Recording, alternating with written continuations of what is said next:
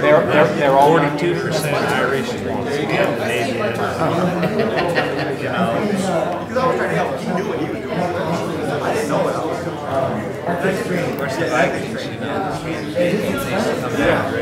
Hey Joe, you want me to call Tim? I really do. Okay. I would just vote for it. I'll call him. We'll make sure.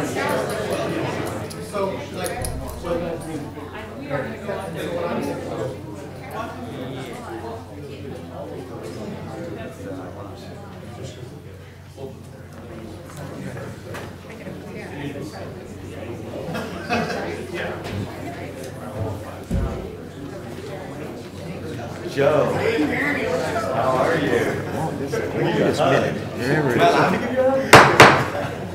Okay, folks, I'd like to call the St. Charles County meeting of Monday, April the 10th of 2023 to order here. We will begin with an invocation by Manny Mencius of the United Pentecostal Church, followed by the Pledge of Allegiance led by David Ham. Okay?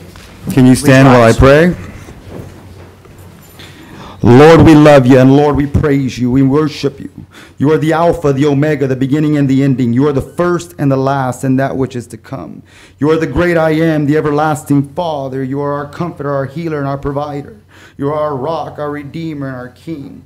And Lord, we come before you today and ask for wisdom and guidance as we come before you and ask you that you set before us and set with us, Lord. Lead us, guide us, and order our footsteps.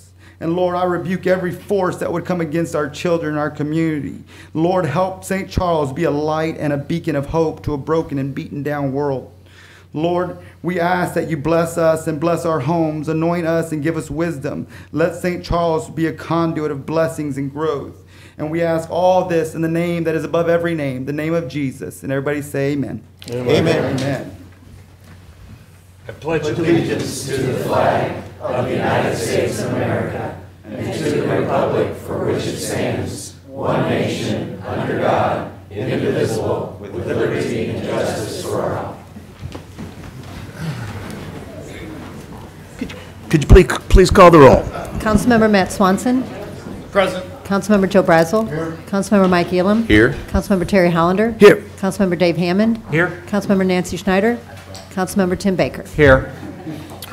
Okay, we begin tonight's meeting with some conditional use permits, beginning with Bill number 5163. Bill number 5163, requested by Michael Hurlbert, sponsored by Tim Baker, an ordinance granting conditional use permit CUP 22-15A for a lawn care service to Hearst Investments LLC and James Hearst BLCS LLC applicant. Okay, we'll begin with Mr. Meyer. Sure. Do you solemnly swear that you will tell the truth, the whole truth, and nothing but the truth, so help you God? I do. Summarize briefly the two related conditional use permits that are before you. These are two different bills, but I'd like to make one presentation concerning both. Concerns the same property. Again, it's 3133 Hopewell Road. You may know this property near the curve of Hopewell Road because it used to be a county road maintenance facility in the 1990s, and then in the 2000s it was sold to private hands. And since that time, subsequent property owners have received several conditional use permits, one for a nursery, another for a boat storage yard. In fact, that's happened twice, but both times those conditional use permits expired before they came to fruition. However, the facility has a gravel lot. It has a stormwater facility, and it has the salt dome building that are still there. So it has been developed in conformance with what would have been a boat storage yard had they taken advantage of that after the 2017, the most recent conditional use permit. So 2 conditional use permits requested. A lawn care service, which by definition can only be cutting of grass, and all vehicles, except for employee vehicles and equipment, have to be stored indoors. And so What's been related to us is that the salt storage, well, salt dome will be repurposed for indoor storage for the lawn care business. Also, I would like to note that because it's owned agricultural, this can only be for boat storage. It can't be for RVs and other vehicles like trucks or automobiles. So just a boat storage yard. The Planning and Zoning Commission held 2 separate public hearings on these 2 proposals, and for each following those public hearings, voted 8 in favor and 0 against, with specific conditions recommended that are in the 2 draft bills before you tonight. And if you don't have any questions, I would like to introduce James Hurst, if he's here tonight, and if not, any other representative who might be here for this case. Mr. Hurst?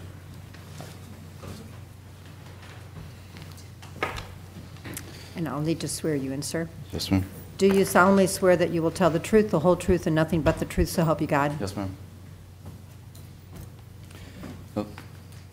My name is James Hurst. I'm here asking for conditional use permits for the 3133 Hopewell property, one for boat storage, one for a lawn care facility. We've met all the planning and zoning requirements. We intend on moving the gate back, but I didn't want to move the gate back until I had permission from you guys with the permits and whatnot. I know it's one of those big safety concerns was being able to get a vehicle and truck and trailer completely off the road to open and access the gate, which I agree with, but I couldn't do that until I had the conditional use permits to do so. Outside that, do you guys have any questions for me that I can answer? I mean, everything's been pretty much outlined already. Sure, Mr. Grasso. Yes, sir. Do you have a plot plan of it drawn up of how you plan on laying out the boats and storage and how many, or are we just talking, what are we talking about, just lawn care right now? No, I guess both. Terry, Both. you're just talking about the lawn care right now? Well, we can talk about both, You can, I mean, I'm fine with both. since he's, Well, the lawn care business. and it's going to be 2 separate votes. You're Right, correct. right. We can talk to him. Okay, so the lawn care business, you're gonna store everything inside, Yes. okay? And what was the prior business to that? I know exactly where this is, I just don't remember. Was there anything, has that been active in the last several years? Not to my knowledge. I don't know. I just closed on it last year, so. Okay, and as far as the storage, the outside storage, what is your plan? We're putting a fence up. It's on the plot plan that we submitted to planning and zoning. We had engineering draw and everything else. Done spec. It's a fence that goes down more or less the middle of the property there. It's a little bit bigger on the boat storage side than it is the lawn care side. There's parking spots. They'll be identified by just stakes in the ground, so nothing obnoxious or anything else. How many? I believe it's 51. 51. And what kind of screenings are you going to have for the visual, the optical? There's a 6-foot chain link fence all around the property that the county previously installed before I took ownership of it, where you got the fabric, the black mesh all the way wrapped all the way around it, except for on the north side, only because homeowner there asked me not to do it until I had to, which obviously I have no problem doing so, and they're okay with me doing so as well.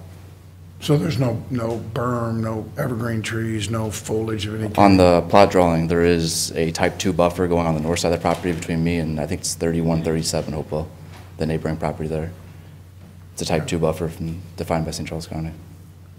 Okay, I just, we got a lot of complaints on the storage units portion of it, the grass portion of it, On the having grass indoor- portion? I'm sorry? You said on the grass portion of it? I mean, no, the storage portion, I'm Oh, sorry. yes, sir, Yeah. I apologize. Yeah, it was just a lot of, just, it's not attractive to people who live there, and people don't really care for it, and I don't believe I do either, so, I'm just saying, yeah. Is there anyone else that would have any questions? Yes, Mr. Swanson. This would be for staff. Do we have a photometric policy whatsoever for downward lighting? There's, sorry. We do. Does he comply within that? When, at the time that a site plan or building permit is submitted, we will review the lighting. But we have a maximum lighting standards at the property line. So I think it's 1/2 of a foot candle can be off of the property, beyond the property lines. So that's our standard with the county. Has a photometric plan been submitted? Oh, photometric plan, no. So we have no plan submitted for lighting on this whatsoever, and I'm assuming, sir, I'm sorry, I forgot your name. James. James, you're doing 24-hour, well, dawn to dusk lighting over top of it for boat storage? Yes, it's actually on the drawing there. It's listed a couple of dark sky lighting, reduce the light pollution and whatnot. I think there's 2 or 3 poles there. I'll have to look at the drawing. It's been on it, so. And this going into a residential area, I do have a hard time with having a residential area, having dawn to dusk lighting when people are trying to enjoy themselves and in being sitting outside and everything else. Because this is really in a residential zone versus something that's more on a highway or within an industrial zone. So that is a major concern that I have. Thank you. To address your question as well, in each of the bills that's before you, there's a proposed condition that any light fixtures be full cutoff light fixtures. And those are basically the dark sky light fixtures. So that would be a condition for any lower light poles that would be installed. Absolutely. I believe that's listed on the drawing as well, is it not? I think it is on the drawing. Okay. Is there any other questions? Okay, we will open up the, this for anyone here to speak on Bill number 5163. Come on up, ma'am. I'll start with James Kniep. Oh, you I got have a people list. signed in, okay. That's all right. Who do we have? James Kniep. James. Or, sorry. Is it Tammy? Okay. Sorry. Good job on the last. You won't. Okay. You won't, Glad you I won't got get one. graded on that handwriting. You must get, she'll swear you in, ma'am. Do you solemnly swear that you will tell the truth, the whole truth, and nothing but the truth, so help you God? Yes. So I actually wanted to speak about the boat storage unit in particular. I do have some It'll take a while to come. photos. There Okay. you go. So that's upside down. So I don't know if you can, I don't know if you can see, but I know the gentleman said he'll push the fence back, but depending on how far he pushes it back, right now I'm a resident on Hopewell Road. I travel it multiple times a day. Multiple times a day, there are cars blocking the entrance because they're going in and out of this storage area. Here's another. So I don't know if you can see, but in the picture I just put up, that's a 90-degree turn. And this storage unit is 2 miles down Hopewell, which, as we already established, is a residential area. But also it's in between 2 90-degree turns. Can you all hear me? Yes. Okay. I didn't know how far I had to speak to this. It's in between 2 90-degree turns. As you can see in that picture, it's cut off a little bit, but that's a 90-degree turn with a 20-mile-per-hour speed limit. Multiple times a day also I see there's oncoming traffic with the trailer. They cannot stay in their lane in these 90-degree turns. And I don't think that this will be local folks that would be storing their boats here, because local folks, you know, as you can see in the picture, that one house, they have plenty of room and areas to store their own boats. So this would be folks probably not familiar with Hopewell, probably not realizing you have to slow down very slow around these what were once rural roads that are very curvy with no shoulders whatsoever, and it drops off into ditches. So I just feel that it's, you know, not only a safety hazard, it's creating a dangerous roadway conditions for folks who aren't, you know, they may not realize what they're getting themselves into when they say, hey, I want to store my boat here. But regardless of all that, we do own a 1-ton truck and we haul trailers a lot, and it is hard for us even to get in and out of our own driveway if, depending on, you know, if we're hauling a 40-foot trailer or if we're hauling a 30-foot trailer. And I don't know what the restrictions are here for the size of boats. So even if you push the gate back 35, 40 feet, by the time you add in 18 feet for a truck and possibly, you know, 24 feet, 35 feet, whatever for a boat, it's not going to be enough to get that person off of the roadway to then go punch in the code. So right now, the way it's set up, to open the gate, you have to punch in a code. So they get out of their vehicle, and they leave it, you know, hopefully usually it's in the ditch if it's a car. In this particular instance, the truck is still on Hopewell. So I just don't think there's enough room for that type of traffic to go in and out with boats, you know, folks not familiar with the area. But also it's unsightly, as we've said. I mean, I was here in 2019 talking about a storage facility on Hopewell that this council unanimously voted against. I moved from Wright City, Warren County. my taxes tripled when I moved to St. Charles County. And we were moving away from this type of hodgepodge planning and zoning, and then to have it follow me here to Hopewell Road, a very nice part of the county, it's just, I just can't even fathom if this happens. I mean, Hopewell Road is about 5 miles long, so you have 3 miles, you know, if you were to turn right out of the storage facility of residential area, 2 miles if you were to turn left out of the storage facility of truly just residential area. There's no, you know, you might see a field, but you're not going to see a business back there. So that's all I have to say. Thank you, ma'am. Thank you. Appreciate it. You're welcome. Can I ask a question real quick? Mm-hmm. So I understand you're against the boat storage. Are you against the lawn care service as well, or just the boat storage? So, you know, from. Because we have two. Yes, I do understand that. So I did sign for B, which is the boat storage, which I think it was Bill 5164, Conditional Use Permit 22-15B. Right. The lawn care service, from what I can tell, is there's something already going on because there's people with trailers in and out. The gentleman said he just purchased the property, so I don't know if it's his business or it was prior. I'm not sure. But what is going on, I mean, they're already blocking traffic. So I greatly oppose the boat service. You know, if somebody wants to run a small business out of there, I could maybe be okay with it, but they're blocking the street. And there's 2 driveways right next to here. Buses stop there all the time. I mean, how can a bus maneuver down the road if they're stopped, you know, because they're going to be in there in the morning time getting their trailers out when the buses are picking up kids to go to school. Okay. So I don't know about that one either, but for sure, no on the boat. Thank you, ma'am. Mm-hmm. Ma'am, could you leave those pictures there for 1 second? Yes. Terry, can I even ask a question? Sure. Robert, on the pictures, it looks to me that the fence is on the property line, correct? It's right in line with the telephone pole. Is that correct? Because we don't have a plot plan, so we can't tell. There's a concept plan. Can I speak in the mic? Yes. Oh, sorry.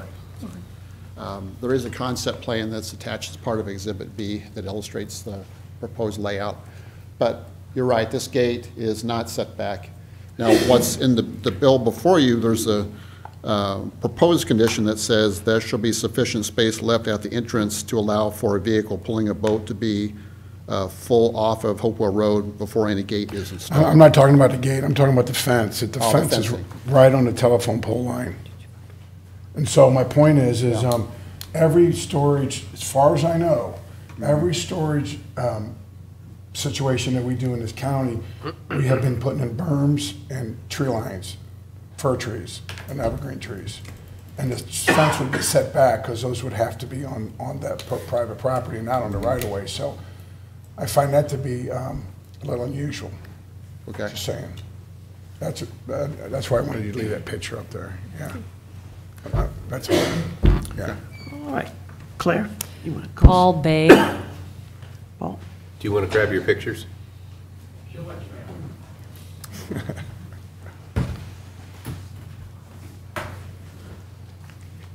Good evening.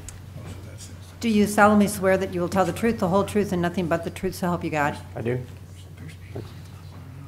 Hi, I live on Hopewell too, and there's probably $4 million houses. One's right across the street from this. I live up the street now, okay? There's 7 driveways within walking distance from this gate, 7, on an S-curve. Come on. And you want to put trailers in that? Like you said, the buses turn around in County's lot where they're doing that pumping station. They stop in back there to turn around, so they have to go to Hopewell. So the 7 driveways are an issue. And that's just not even counting Rob Serrato's place, because there's another building that was for sale or not sold yet. Because I think he's trying to bring, let me see if I'm wrong, but they surveyed out from the fence line now to Hopewell, going to the $1 million house, okay? And there's a driveway there. There's also another driveway right down from that I don't even know if you guys know about, to this new building that Rob put on his property prior to selling. So there's 2 entrances right there across from this $1 million home. I don't even know if they got permission to put them on there, but they're there, you know what I mean? Because prior to this, you guys gave Rob, Joe knows about this, Serrato, unconditional use permit to run a landscape business. Well, he runs a dump truck company out of there, you know what I mean? And that's been going on since whenever. Now it's for sale. So I agree with my daughter. That's my daughter. She lives right up the street from me, okay? And there's a lot of kids, and if you guys want, you give me 48 hours, I'll get you 50 signatures, because the last time we did this, I got signatures. I just haven't had time, but I'll get signatures that would say, hey, we don't want this on our street. Are you kidding me? This is kind of silly, you know what I mean? But it's in the wrong spot. But the lawn care business, I think we could live with, you know what I mean? Because they're doing it now, you know what I mean, which is okay. But the boat storage is a problem, and the reason why is you go up Hopewell, since you guys have changed and allowed 1,200 homes to be built there, they're working on it now. There's been at least a dozen accidents that I know at the Hopewell, the corner of Hopewell and Highway N. Minimum dozen that I know because I drive down and see it. There's no stoplight. Now you're going to add another 2,000 cars to come up Hopewell on a 2-lane road to a stop sign. You know what I mean?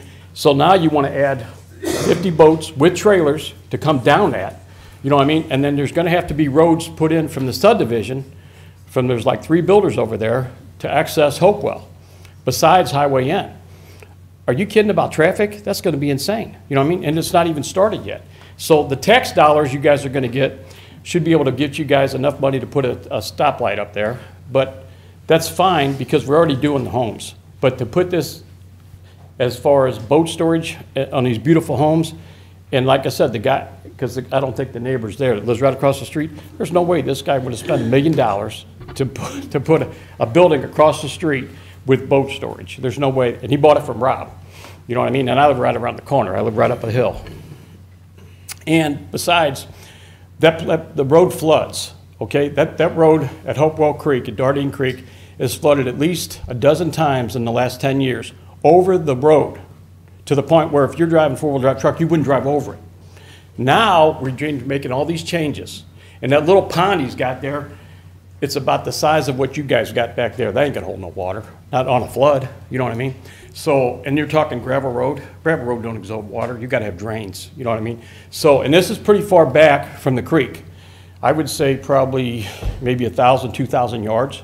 So that rain got to go somewhere, you know what I mean? And we're going to have, believe me, Dardine Creek's going to flood like you never saw it once you build these houses, because it's not going to absorb in the ground, it's coming off. So I'm just saying, that's why I think the boat storage has got to be silly. But I mean, if you want, you give me 48 hours, I'll get you signatures. I just haven't had time. You know what I mean? Of everybody on Hopewell, it would probably not be okay with this. The lawn care business, I think that it's been going on, so it's okay. But you're going to have to put another fence up, because I think he's going to join the property to the other property that he owns, adjoined to this, which comes out to that house. So I guess, am I right here, that you're actually trying to take that other piece of property that you got fenced now, then add to the piece that's surveyed to put that other fence there, to put the boat storage there? They own the property, so. Okay, is that what I'm guessing? That's not my property, that's not the fence. I just own what's fenced in now. All right, so you're going to put all 50 boats inside that fence? There's 51 spots.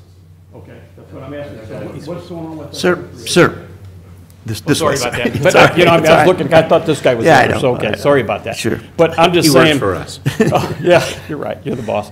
But I'm just saying it's wrong, you know what I mean? And I would say that the 7 driveways are the problem. Okay. I mean, we're not talking 1 or 2, we're talking 7 driveways. And that's not talking, if you go another 20 feet, there's 2 more, you know what I mean? And then if you go down the other way, there's 3 more. Sure. That's a big deal, you know what I mean? So I just wanted to get my word out there and see what you guys thought. Thank you. Hey, enjoy your day. Thank you. Claire? Arnie Dinoff. Mr. Dinoff.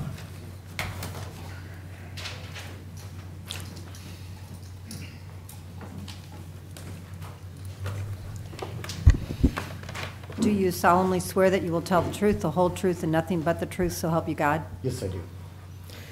Thank you very much, Mr. Chairman, members of the County Council. My name is Arnie A.C. Dinoff, County Public Advocate. I was unable to attend the last Planning and Zoning Commission meeting because I was testifying in Jefferson City before some committees. But I'm highly opposed to Bill 5126 and CUP 23-02. This is not the proper use of this area for a landscape business. Mr. Chairman, you'll be holding a public hearing on the boat storage next, is that correct? Yes. So I'll go into those comments But there. if feel free to speak on both of them, you know. Gotcha. Both speakers have kind of addressed both of them, so we can do that. Okay. Since we're not voting on them tonight, you know. Sure.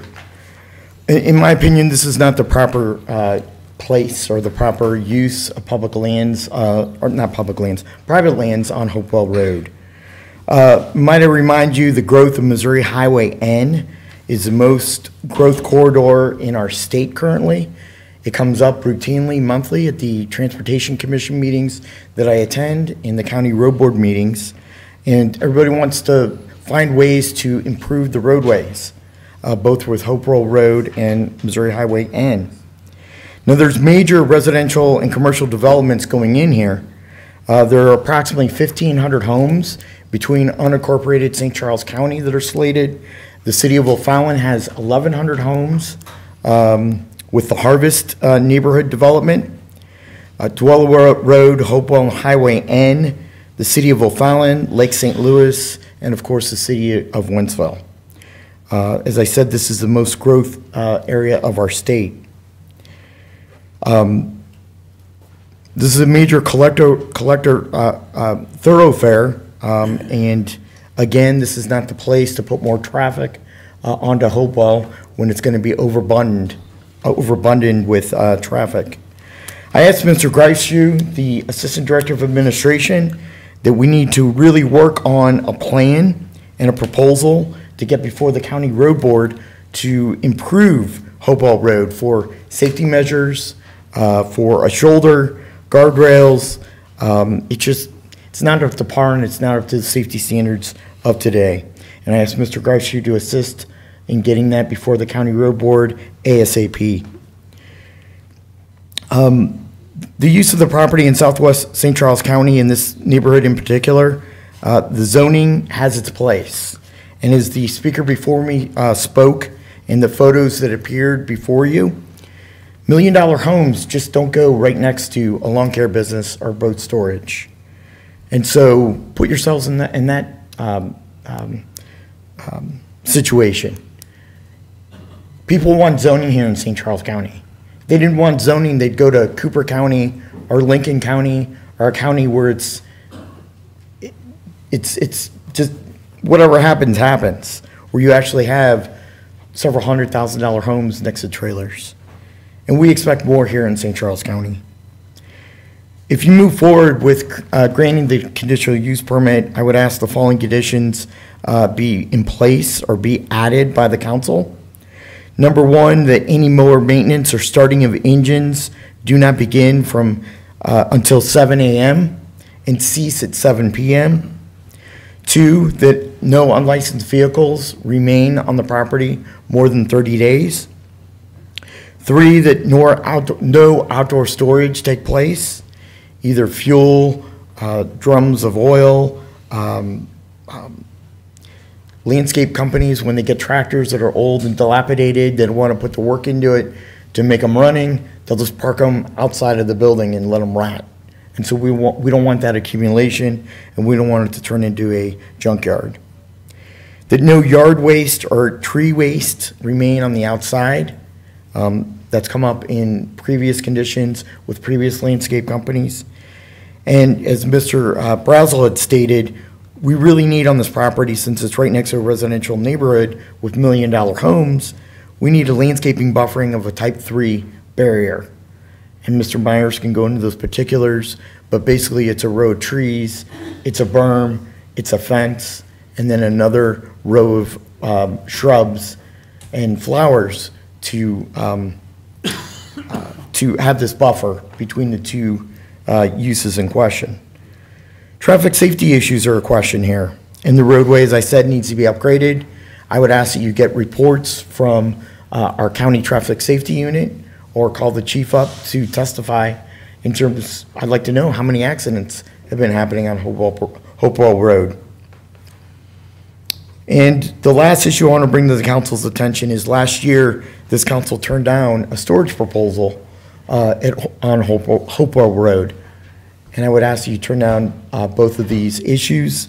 This is not the place for it. It's an ever-growing neighborhood. There's better uses of the property. This is valuable property to just waste it on landscape businesses or boat storage. That can be done on a secondary road way in the back of a commercial property, not on our frontage on our collector roads. And for those reasons, I ask that you turn down this conditional use permit. Thank you, Mr. Chairman. Thank you, sir. Susan Goris.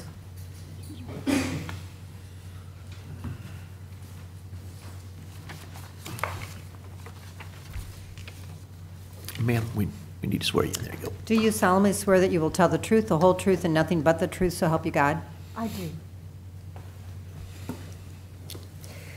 At the March 15th meeting of the Planning and Zoning, there were no opposing speakers because the original meeting, this proposal was to have been brought up at the February 15th meeting, which got abruptly canceled just a few hours before meeting time.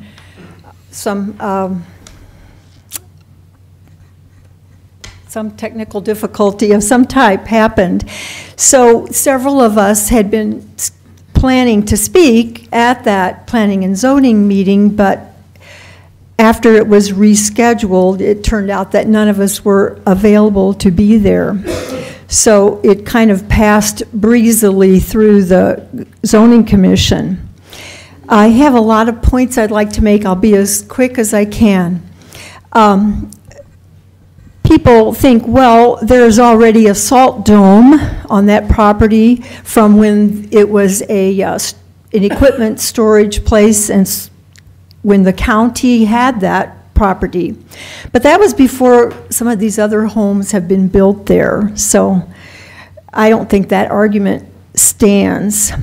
The traffic hazards have been pretty well described by my predecessors tonight. I will say that when the original proposal was brought to the P&Z, there was not a proposal to have 24-hour access by the boat owners by means of using a gate code. But that kind of came up in the discussion as I watched the video of the March 15th Planning and Zoning meeting. So I think that is even more alarming, that after dark, someone coming down Hopewell Road could encounter a boat trying to maneuver its way, you know, and store the boat back into the storage facility. Going to the fence. The black mesh covering that is on that fence right now is already an eyesore, and it's only 6 feet tall. I looked up heights of boats. Almost every boat, almost every pleasure boat beyond a John boat is going to be visible above a 6-foot fence. Even a 14-foot boat will be about 10 feet tall. A 20-foot boat, 10 feet. 21-foot, 10 feet 8 inches. A 22-foot boat, just under 12 feet. Longer boats sit higher, up 14 feet or so. I got these on a website available to any interested parties. Most HOAs, am I still on? You are. Yeah, Okay. I hear you, ma'am. Most HOAs forbid boat storage in their subdivisions. Who wants them? No one. The planting of trees on the plan is only on one side. The other 3 sides are going to be it'll all be very visible. The trees, and it'll take 5 or more years for the trees to do their job.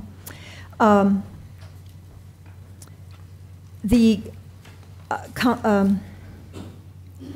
fencing is not compliant with what the 2030 master plan says is ideal. On page 8.9 of the 2030 master plan, it says agricultural design ideals. This is located in an agricultural district. If non-agricultural development is to occur, it should minimize its impacts on natural areas and on nearby farming and agricultural operations. There is a huge horse farm very near this property, by the way. The following design ideals are appropriate for all rural development that occurs outside of the urban service area. And I particularly noticed point number 4, which says that you are to incorporate wildlife-friendly or rural open fencing rather than solid fencing, probably for deer to pass through, et cetera. So the fencing that's there now is already non-compliant with the 2030 master plan.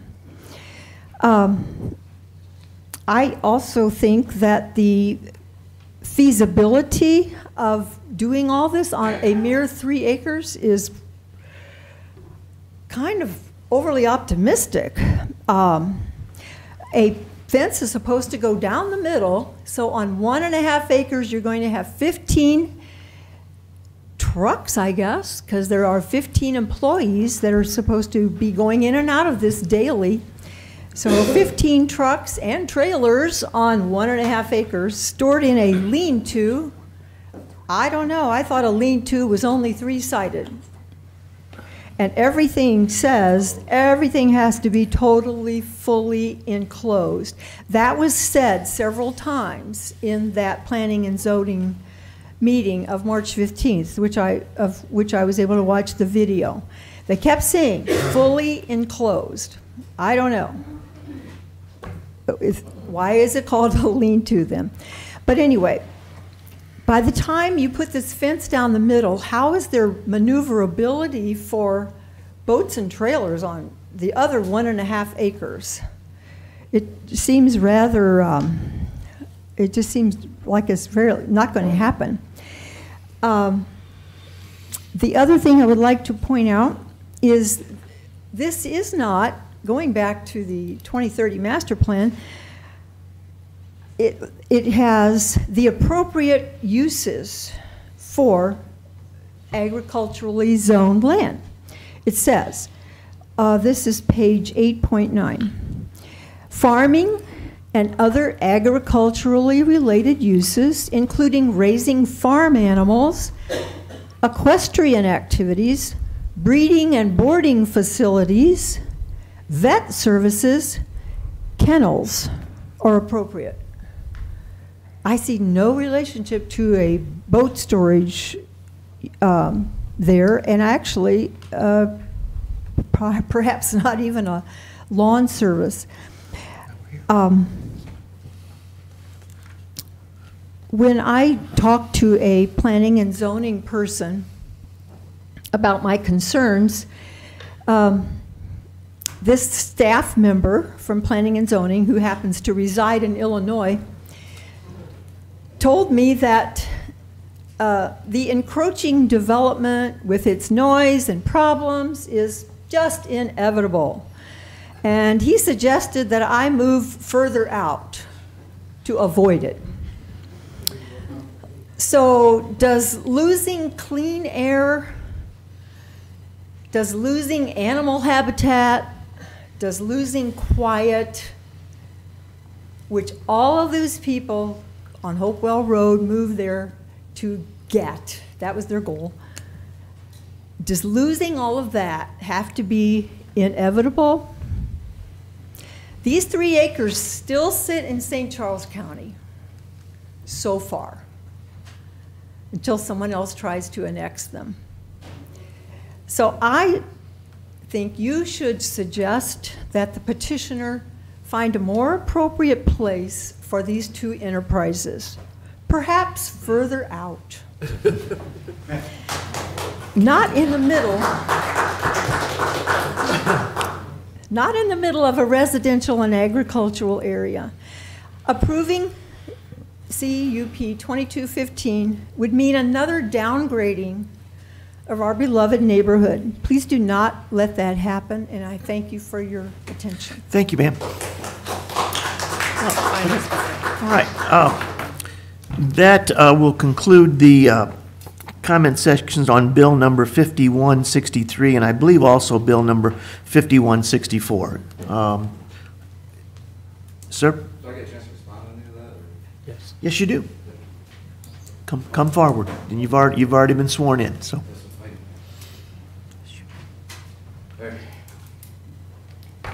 So a couple items. Yes, the traffic hazards. Let's talk about that for a minute. I got the gate moved back 40 foot on the proposed drawing.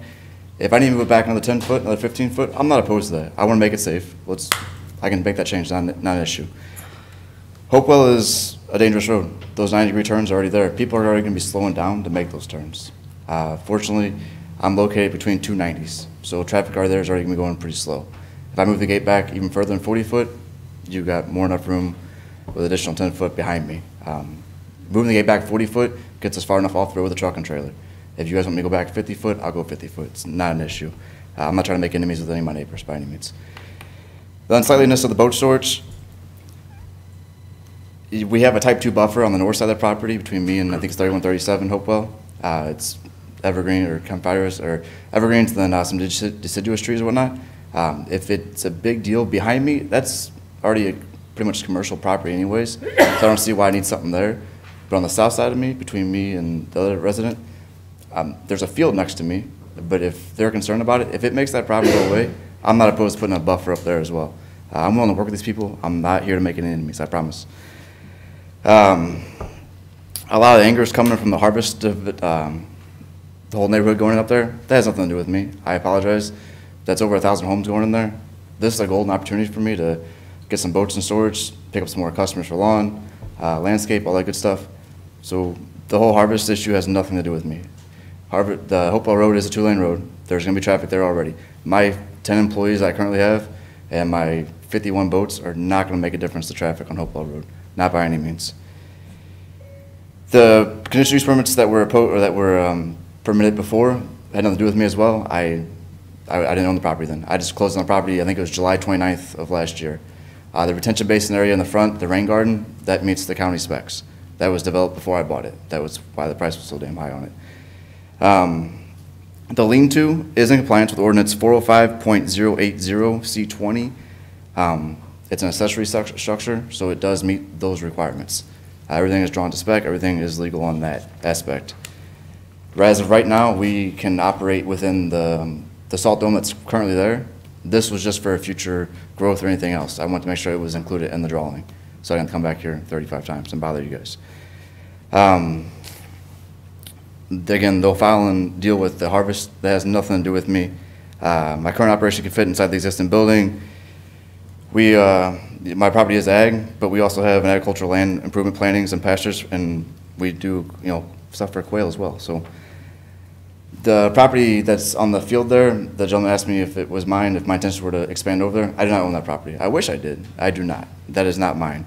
I don't think Rob owns it either. I don't know why Rob was even mentioning any of this. This isn't his permit, it's my permit. The hours that we'd operate would be no earlier than 6 a.m. and everything would be ceased by 8 p.m., which was legal during the planning and zoning thing. Again, I'm not here to make any anger or anybody, any enemies or anything else. My current neighbor now, they have zero complaints about any noise or anything else because we are respectful. We're not out there shooting or anything else. As far as it ever being a junkyard, that will not happen. I know lawn care landscape companies have a bad reputation for letting things go. That's not what we're about. I have a lot of pride in what we do, and my boys are very proud of it. So, I'm going to talk to you guys about moving the gate back 50 foot. Again, if it's a big issue with my neighbor across the street from me with the big lake, they would like a landscape buffer up there, so be it. I'll put a landscape buffer there. I'm not opposed to it. We do not have 15 trucks. I have up to 15 employees. Currently, I have 10. There's not a need for 15 trucks. Each employee does not get their own vehicle.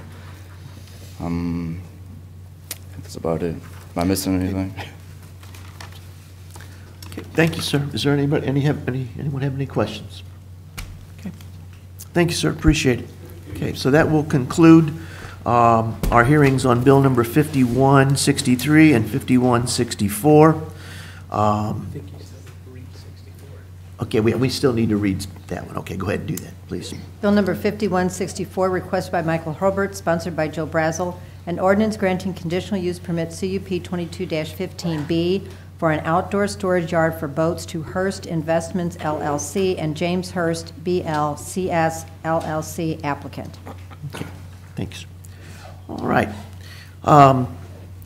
The next bill, CUP, is bill number 5165. Bill number 5165, requested by Michael Hurlbert, sponsored by Tim Baker, an ordinance granting conditional use permit CUP 23-02 for a housing unit or units in the R1E district with a minimum lot width of 60 feet and a minimum side yard setback of 6 feet to IPX Thompson 422-296 LLC property owner and MJA Properties LLC applicant.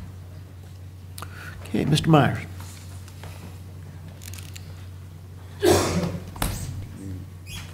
You're already sworn Okay. in from earlier. Thank you. Briefly, this is a request for a conditional use permit for one lot within Hickorydale subdivision. Hickorydale was subdivided in the 1950s, and there's one lot has remained undeveloped for some years. And so we have a developer who would like to build two homes, but to do so, they're requesting narrower lots and a side yard setback is slightly reduced. They're not asking for smaller lot size. In fact, the lot size they're proposing is much larger than the minimum in this district. But the geometry of the lot that was platted in the 1950s, before we even had planning and zoning, is such that in order to build the two homes, he's requesting, instead of lots 70 feet wide, they'd be 60 feet wide, and side yard setbacks of, instead of 7 feet, 6 feet.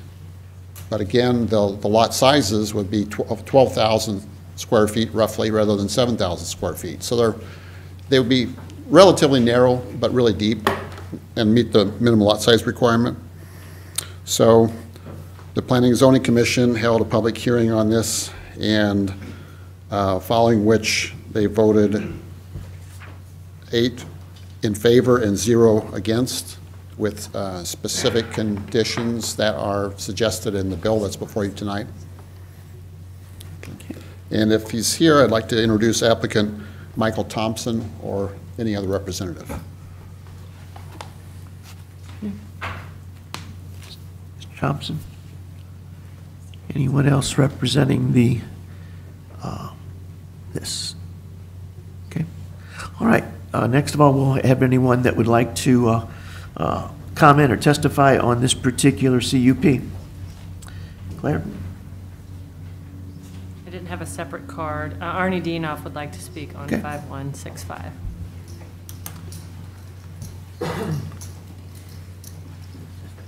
You're already sworn in. Sure. Thank you. Thank you, Mr. Chairman, members of the County Council. My name is Arnie C. A.C. Dienoff, County Public Advocate. Mr. Chairman, with the boat issue, I just wanted to go on record. If you could make my comments from the previous public hearing, if you could make my comments ditto and be part of the public testimony in Bill 5164, CUP 2215B. Okay, we can do that. From the EA. Okay, we can do that. Okay, thank you. And then I just wanted to comment real brief on this issue. It seems to be a pretty cut and dry issue. The homeowner really needs to subdivide the lot, and so I have no opposition, and I ask unanimous approval by the County Council. Thank you. Thank you, sir. Claire, anyone else on this particular CUP? The final speaker. Okay, thank you. Next up is a public hearing. So would you, it's a public hearing, community housing needs and input on the 2023 annual action plan using federal community development block grant funds. Okay. Do we have anyone here that would like to testify in the public hearing on this particular subject? Mr. Dino, come on back up. Thank you again, Mr. Chairman. I'll be very brief. My name is Arnie C. A.C. Dienoff, County Public Advocate. And this Community Development Block Grant Fund is supposed to help people who are under certain income or thresholds and help them out with certain issues such as dilapidation of homes, siding issues, roofing issues, air conditioning for the elderly, hot water tank heater. And you have to meet certain guidelines, and you have to live in the property for a minimum of 5 years. If you move or sell the home within that 5 years, you would be obligated to pay back what you borrowed from the Community Block Grant Fund back to the county. And I believe there's some stipulation of some interest amounts that are made. Now, I'm a big believer of less government and not growing our government. And we have a problem here of political jurisdiction or political turf in St. Charles County. I'm calling for the consolidation of our county urban plan, which adds all the municipalities except for the city of O'Fallon. And that urban county plan takes in unincorporated county, which is approximately 155,000 residents of unincorporated county, the cities of Weldon Spring, Wentzville, the city of St. Peters, St. Charles, and the little villages and towns such as Augusta, New Melle, West Alton, those type of small towns for Estelle. Now I would ask the administration to my right to really negotiate this year with the city of O'Fallon. The city of O'Fallon has 2 full-time staffers that administer approximately $260,000 worth of community block grant funds. It's a duplication of administrative fee, administrative salary, benefits, and pension, and I would ask that we consolidate it once and for all county-wide, and let's save taxpayer money at the federal and the county level. This money of administration with the city of O'Fallon duplicating the same thing that the county does would go to help people in need, people that need these services or these improvements of their homes. And so I really ask that we really work this year to consolidate this program into one administrator, which is the city of St. Charles that does the administration on behalf of the county and all the other municipalities, except the city of O'Fallon, who has another additional 2 employees. And it just doesn't make sense why we're wasting the duplication of administrative services. There's a lot of red tape involved, a lot of reporting, a lot of auditing. You have to dot your I's and cross your T's. And let's bring it in-house to one office.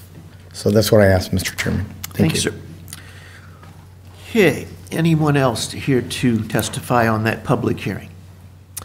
Okay, seeing none, we will move on to public. Hey, Terry. Oh, yes, go We ahead. could ask questions on this too.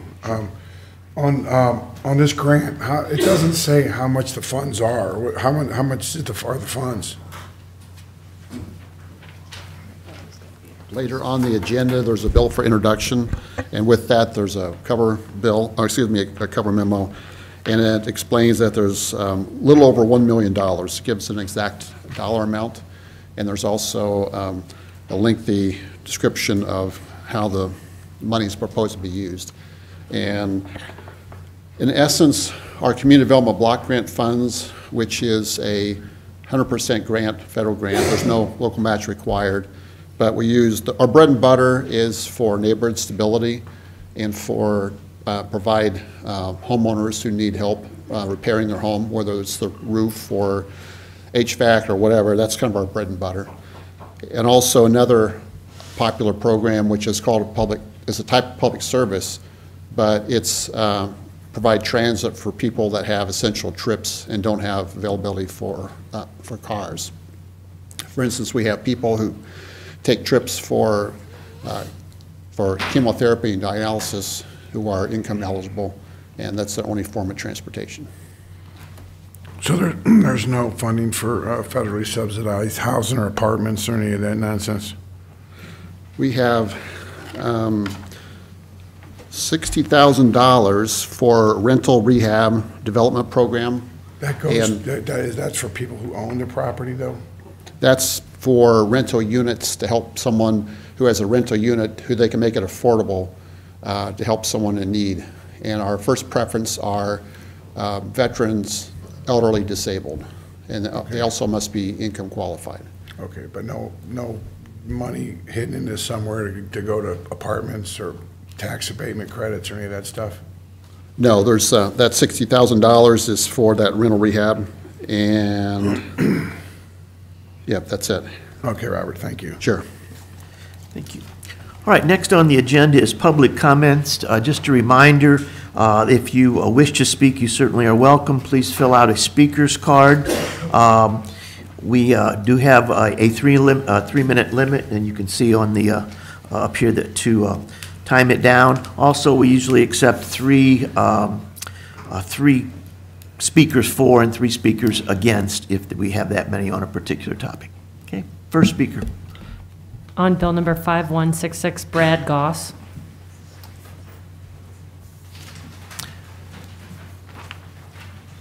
Mr. Chairman, members of the council, my name is Brad Goss, 120 South Central, Suite 700, Clayton, Missouri 63105. I'm here tonight to just address you on Bill 5166.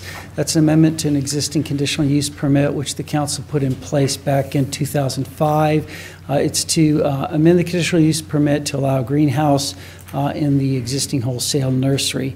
John Wingo is here tonight, who is the owner of DJM Ecological Services. He may come up and address you. I don't know if he will or not, but I'm here to answer any questions if the council has them. Okay, thank you, sir. Claire? Jim Kelly. Jim Kelly. Mr. Kelly. Come on down.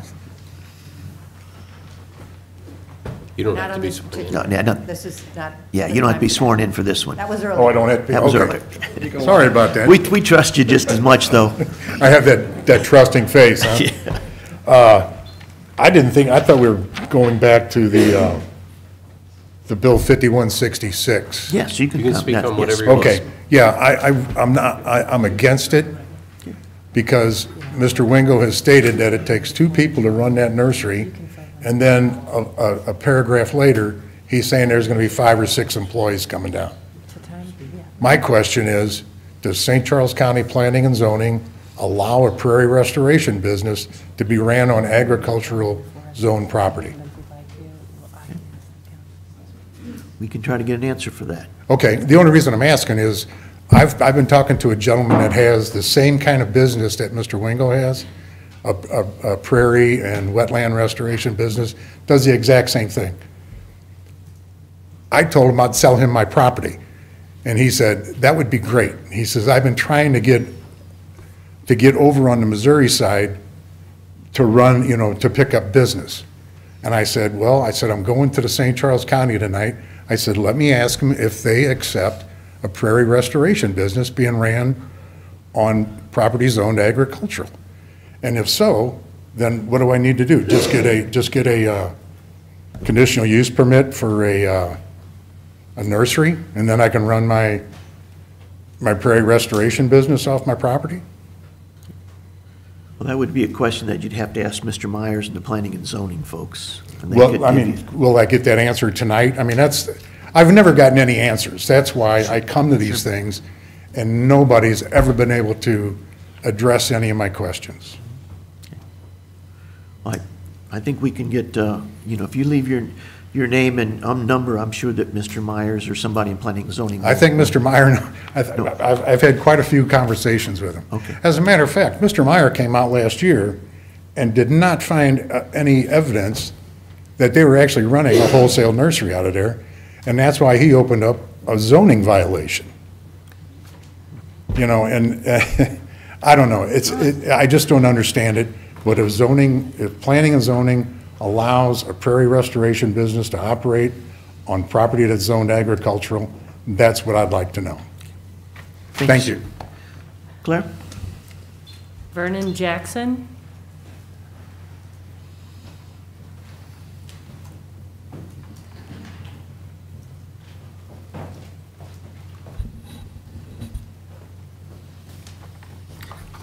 You don't have to be sworn in, sir. Yes, my name is Vernon Jackson. I'm a resident at 2109 Ebert Lane. My property immediately adjoins to the east of the parcel here, the nursery operation. And I personally have never had any problem with the operation. To me, it seemed like agricultural zoning, prairie restoration, fell into agricultural use. When I moved out there back in 76, I had soybeans and corn around us, and we were one little community, and I've never had any issues with it as far as what's going on up there. I know they've helped out county parks and various things. The other situation is that due to the equipment that they've used for their nursery business, they're also able to help maintain our road, grading and snow removal in the wintertime. I used to have to get out with years ago with my little Kubota and try to plow the road out, and they keep it cleared out and very beneficial to all of us. Yeah, there's a few cars that go up and down the street, people coming to work and going home, but it's not really a whole lot more than the people that live on the street. So I have no opposition to it, and as I said, I'm immediately to the east of that location. Any questions? Thank you, sir. We appreciate your comments. Thank you. John Wingo, this is a speaker card that came in after 7. Okay, that's fine. And we'll have a couple more. Okay. Mr. Wingo.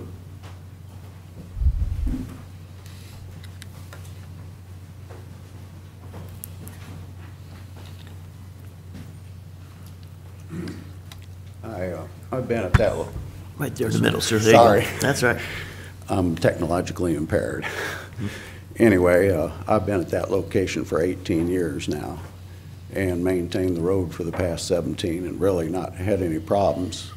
The council approved, after my explanation of what it was we did back in 2005, and initiated that bill, you know, after we'd done Indian Camp Creek Park, and I left a lot of examples of work done in St. Charles County as far as the ecological restoration and nursery business. And it's worked well. We've, I feel, been an asset to the community. I had my estimating department rough out the numbers for what I've put into maintaining the road there on Ebert Lane, and it roughs out to around $263,000 over the past 18 years by the time you would patch the road and do the snow plowing and everything. So I feel I've pretty much got a leg to stand on with the history. The last time this expansion was approved, I got it approved with a pole barn that was rather large on that property. And after the commercial building regulations got thrown into the mix, it just got out of hand. I could not afford it. So I did not update my site plan, and that's where we wound up with our zoning violation. And that, since that time, I've spent over $5,000 in updating the site plan, hiring Brad to present that and get me up to speed. But, you know, I'd appreciate your help here on this one. Okay. Thank you, sir. Claire? On bill number 5167, Kelly Roth.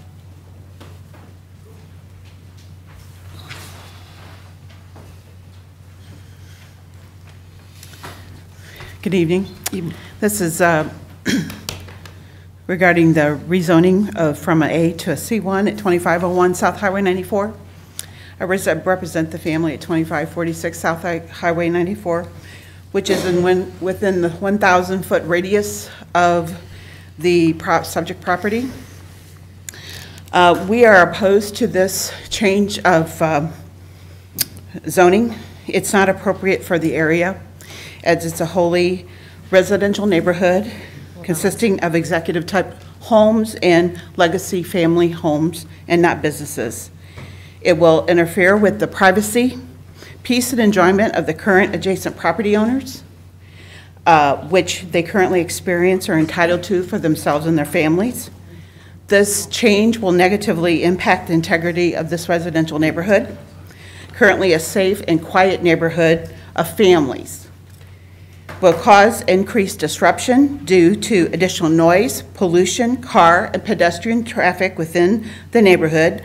Mr. Swanson, I appreciate your comments about the dawn to dusk lighting, that you were concerned about private enjoyment of and not interference of that lighting to the adjacent property. So are we.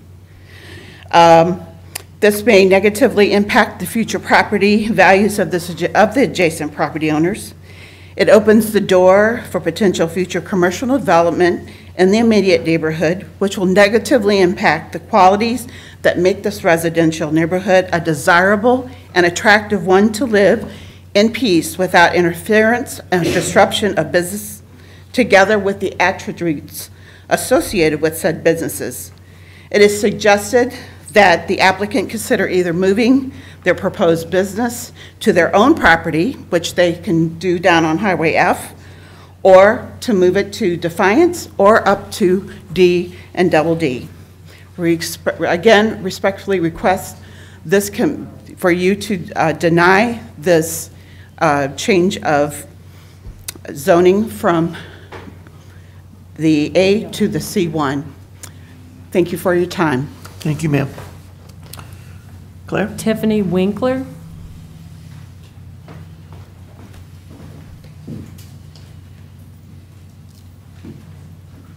Let's add it all.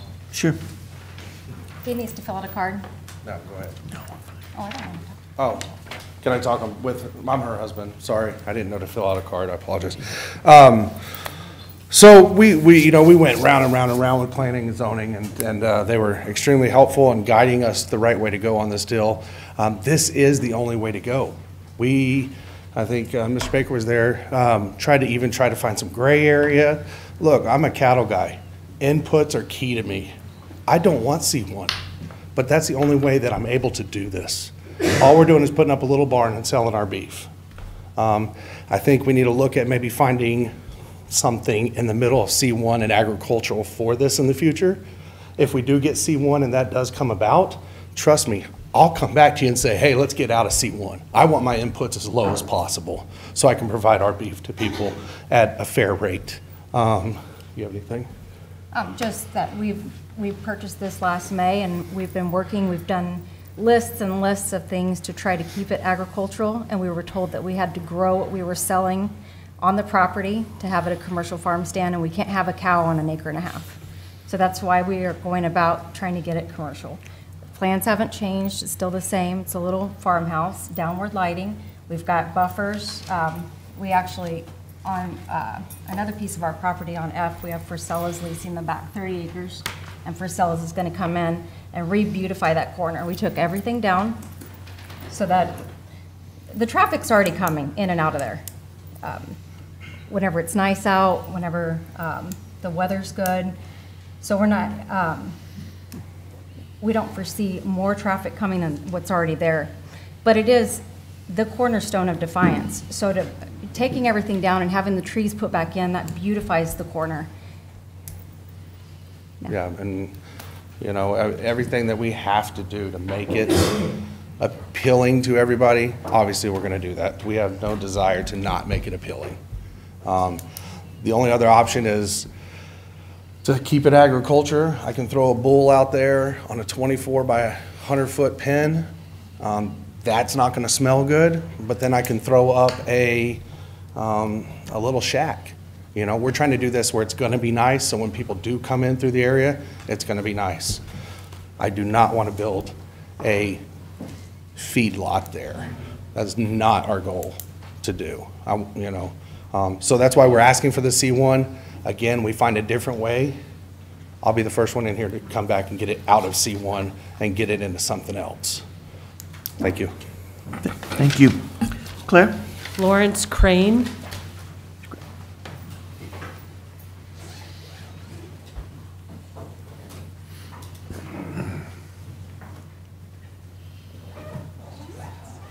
Thought it would be helpful, you don't need to swear me, right? No. If the council members want copies of this to help approach.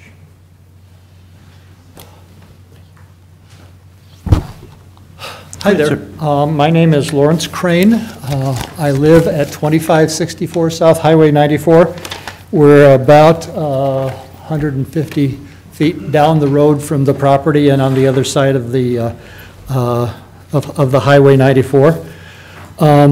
I'm here to speak in opposition to this bill that would rezone it. I'm a retired Air Force officer and a small business owner, and my wife Kay is a retired labor and delivery nurse who now paints portraits and landscapes, which she didn't want me to tell me, but I think you should.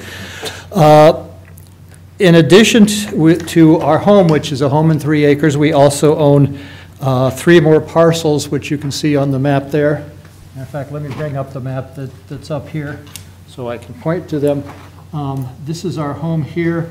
This is the, basically a farm property that the farmhouse was unfortunately destroyed by renters. The Charlie Roth lives up here, which was the previous speaker. Is that working? Yes, the wonders of modern technology strike again. What you see there is the red triangle is in fact the property that is in question. We have had a written filing where we presented 5 objections, but I really want to focus tonight on the negative permanent impact on our neighborhood here. We brought out here in defiance after we lived for a dozen years in New Jersey just to escape the urban crowding, to raise our 2 children who've now both been launched, and to retire safely and peacefully. We've been here for 33 years. We expect to be here until basically they come to carry us away. In my wife's case, that's probably another 20. In my case, I'm already on borrowed time. Many of our neighbors basically did the same, whether they're old folks like us or whether they're some of the younger people who have just recently moved out there and are building and moving into the executive homes up here.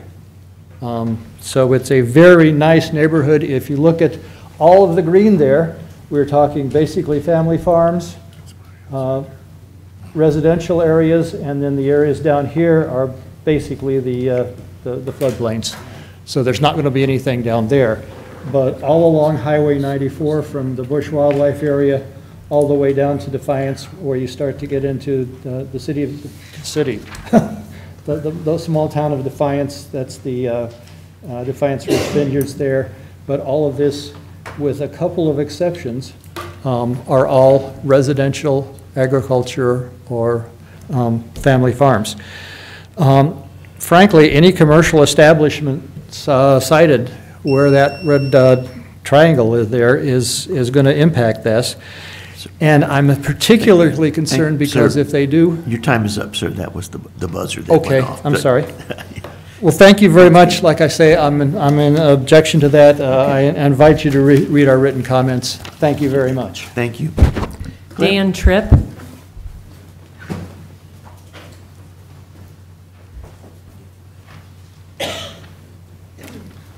Good evening, everyone. My name is Dan Tripp. I am one of the owners of Good News Brewing Company in Defiance, Missouri, and Augusta, Missouri. I am in the Defiance Merchants Association on the board, also a member of the St. Charles County Tourism Commission. I believe this is an excellent use for this property for several reasons.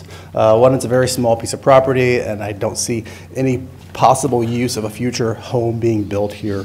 But as a Defiance Merchants Association board member, I know the Winklers are an active members of this, and they play a vital role of the economic development in wine country. And so they support that, and I think that's an important use of this property to help that. This area has been wine country for a very long time. It's an area for tourism and for economic development. The county loves to promote this area, and as it was said earlier, I think the property that they are designing for this would be an excellent use when you round that corner to come into Defiance to see a beautiful building that is put together that's supporting economic development. Again, I think it's an important use of this property. Also, it's nice to see individuals developing this area and not one single person who doesn't live here with millions of dollars, billions of dollars, buying up land and taking it over, and we have no control over it. Thank you. Thank you, sir. Claire? Tracy Pieper.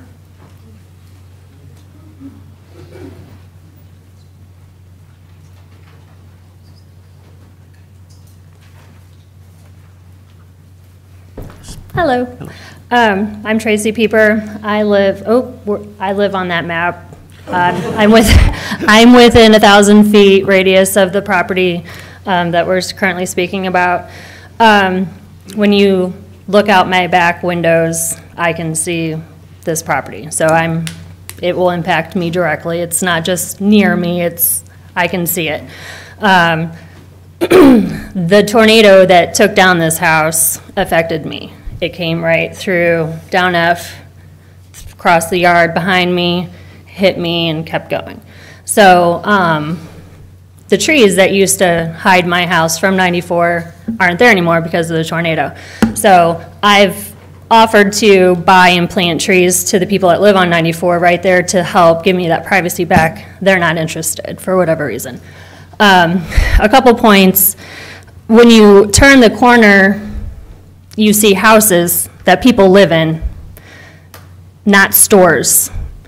If this gets changed, the people right across the street, they want to change their zoning for a wedding venue.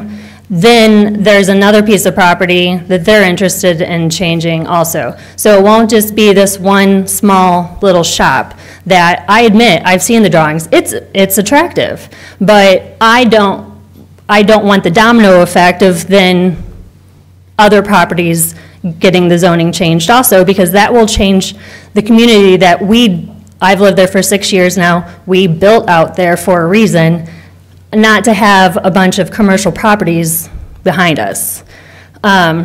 Tiffany messaged me directly. I have been working with the county for almost a year trying to make a commercial farm stand happen on the agricultural land. The county is telling me I have to grow what I'm selling on that land. She owns land right now that houses her animals that she could build this on. It's less than a half of a mile down the road. Why doesn't she do that? Why do we have to change this zoning on this tiny little piece of property that later she says that she couldn't even put one cow out there? So it kind of contradicts her husband of putting a bull out there. She says, I bought 4 properties on Highway F to try to keep it as rural as possible. That's always my goal. Why does she think that we want commercial property in our backyard, but she doesn't want it in her backyard? I think that's all. Thank you. Thank you, ma'am. Claire. Elizabeth Bland.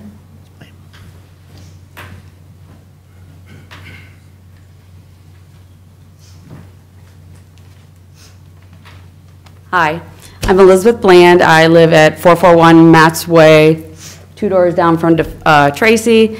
And again, all of us can see this from the back sides of our homes. And I think the biggest concern we have is we feel like planning and zoning went against their oath of office, which is to uphold the master plan. The master plan for this area is agriculture and agricultural tourism. Staff suggested voting against this because they said we don't want to set precedents for spot zoning, and that's what this is. This is going to be spot zoning in an area that is completely surrounded by agricultural and residential properties. This property can have a home on it. I've talked to planning and zoning. They said because there was a home there previously, it is grandfathered in. It can have a home rebuilt on this property. The Winklers, again, they have 25 acres down Highway F that they could easily file for conditional use under agricultural tourism and put this business right there. Allowing this zoning allows for potentials for churches, gas stations. Yes, a gas station can go in there. It was talked about at planning and zoning. This property is slightly bigger than what Double D Market is on. So yes, a gas station could go in there. A CVS or a Walgreens could go in under this zoning. And I think when we make the decisions, that when you vote on this, we can't look at what the Winklers are proposing, because like staff said and planning and zoning said, they are under no obligation to do what they are proposing. Once this is zoned commercial 1, they can do anything that falls within the guidelines of C1 zoning. And that's what we're against. We're not necessarily against the farm market they want to put up to sell meat. We are against what could happen with this zoning. Yes, this is a local small business that wants to go in there, but we all know there's a family with a lot of money, and money talks. And when this gets that C1 zoning, and that family that keeps coming to our area wants to buy this land, they will now have the ability to put in anything that falls under that C1 zoning. How much time do I have? So basically, sorry, I talk very fast, but it gets me to get all my comments in. Again, the main reasons we're against this are there's absolutely no reason to put a piece of commercial zoning smack dab in the middle of residential homes, multi-million-dollar homes that are going in that area. There's other property that could be developed in that area for more multi-million-dollar homes, which brings in taxpayers, people that pay sales tax. It's absolutely not the right area to put a piece of C1 property. And to be honest, we'd all rather have one bull on that property than have it zoned C1. Claire? There are two more speakers. I think we'll allow them. Okay, Larry Smith.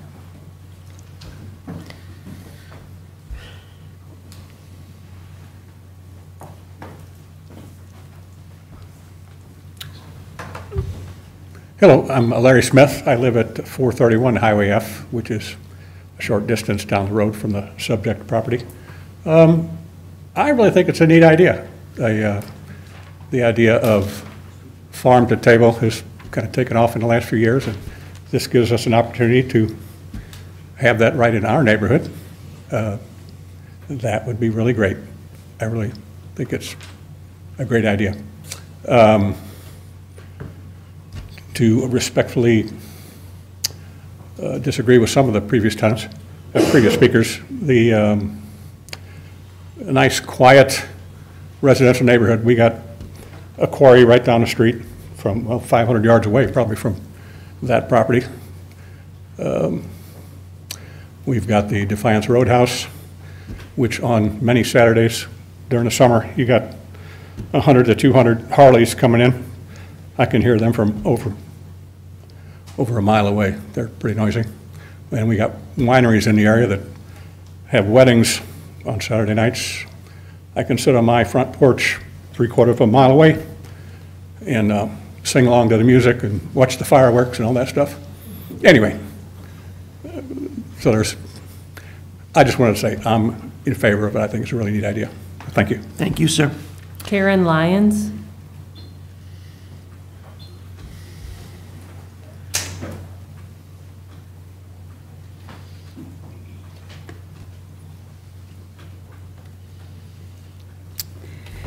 I am also in favor of the farm stand concept. There's comments that this is, the area is a residential area. It is a residential and commercial area. Mr. Smith just mentioned some of the commercial properties. There are multiple commercial properties within the corner area of the Winkler's property. So it is not purely residential. I've been a resident in the area over 45 years, long before the Matt's Way property, and lots of other of those properties. And so I think it would have been great if somebody didn't maybe develop a subdivision, but they did, and it was approved by a council probably or whatever, and it's here, so that's fine. New wineries have come, a golf course has come down on Schluersburg Road. Highway F is way more crowded than it was 40 years ago, but we live and that's progress. So I don't see the traffic for this venue that the Winklers are proposing to be, have any effect in comparison with all the other traffic that we have in the area. Close to what they mentioned, Executive Homes is a lawn service on Highway 94. So I'm not sure the way things are being stated that it's truly just that it's a commercial property. I'm also in favor of the fact that it's a local owner and not an out-of-area owner. So thank you very much for your time. Thank you, ma'am. Okay. On bill number 5168, Charles Ward.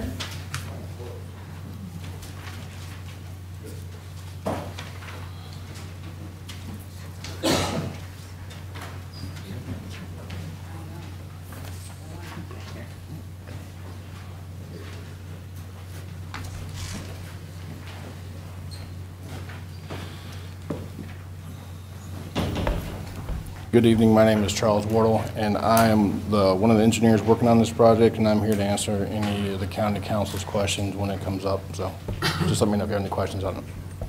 Thank you. Okay, thank you, sir.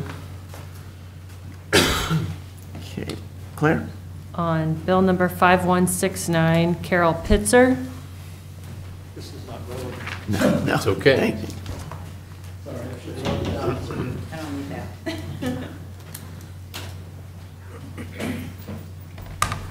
Hi, I'm Carol Pitzer, and I'd like to speak about RZ 23-03.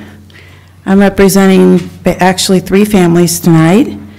Lindsay Widener and Jessica Howe are planning to attend, but Lindsay's husband had an accident, and so they're in the emergency room now, and their son is being babysat by Jessica Howe's family.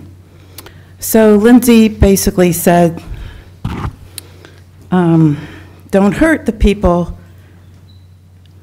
around this property. There's currently one house on a little over 3 acres, and I understand the sellers want to rezone it to be able to sell it to a possibility of 12 to 13, to a builder, so that 12 to 13 houses up to that many houses can be built on that property. Jessica said that every new subdivision or low density housing brings water damage to their property. The last time we had a subdivision that was built next to them, or very close to them, is one house over, basically. They said there wouldn't be any water damage to their property, and there has been a lot of water damage, and their trees have died. They can't grow grass. It's basically a marsh there, where mosquitoes are so bad and other insects that the subdivision that built there sent someone out to their house to spray their yard at their cost. So that's how bad it already is. So they don't think that, they don't want to take the chance of this happening and make it any worse than it is. This is about density and houses tiled on top of all the apartment complexes. By the way, we're being inundated with all these complexes, and I hope that you guys would tell me what they're being built for, since you're approving them. And I know I've heard that the majority of them have been for senior housing, but I can't believe that's many, that the need for that many senior housing complexes. So the subdivision I live in is very near to this property. We have homes built on acreage in my subdivision. Our home is built on 3 3/4 acres. We built here 30 years ago because it was insulated from high density. We thought it was insulated from other buildings being, other houses or subdivisions being built. This would bring more people in on the taxes we paid for our roads, and will bring in more pedestrian traffic congestion. Ma'am, that's your 3 minutes. Oh, that's mine? It is. Oh, darn. Hey, I'm speaking for 3 families. I know, but can I get 2 more minutes? No, you don't. I'm sorry. Okay. Thank you, ma'am. Jim Garofalo.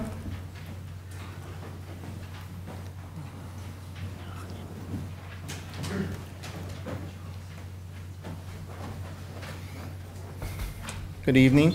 I'm Jim Garofalo. I'm a resident in Addison Park, which is adjacent to the property in question that they're wanting to rezone. And initially, all we kept hearing was they just wanted to sell this property. So a number of us showed up at the zoning commission meeting a month ago to hear what the property owner had to say.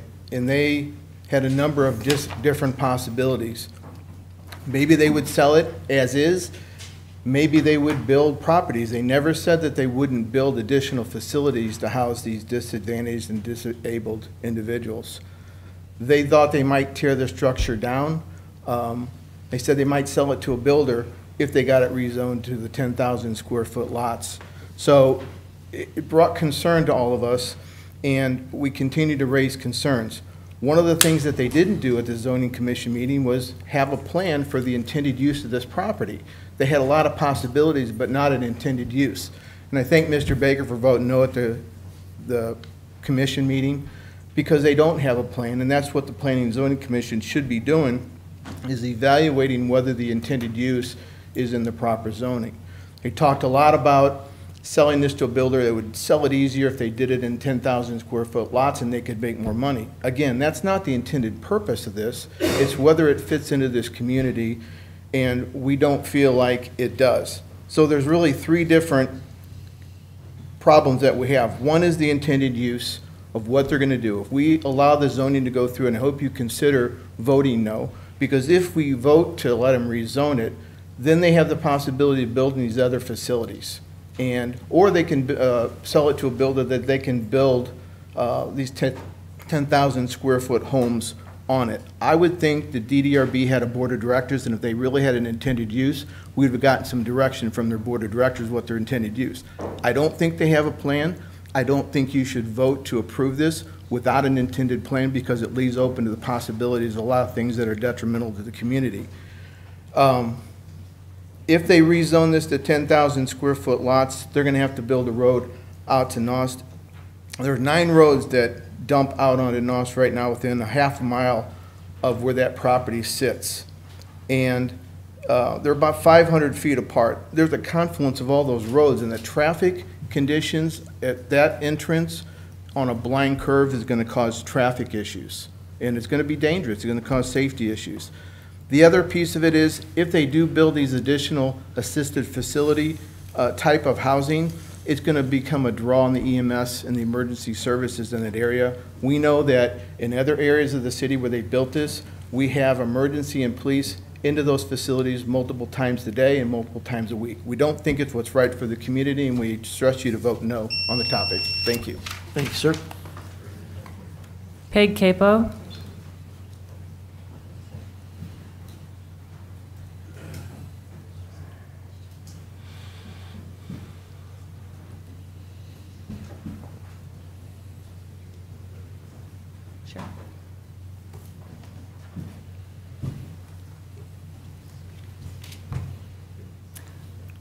I'm Peg Capo. I'm the Executive Director of the Developmental Disabilities Resource Board, and Dan Dozier's here from the board.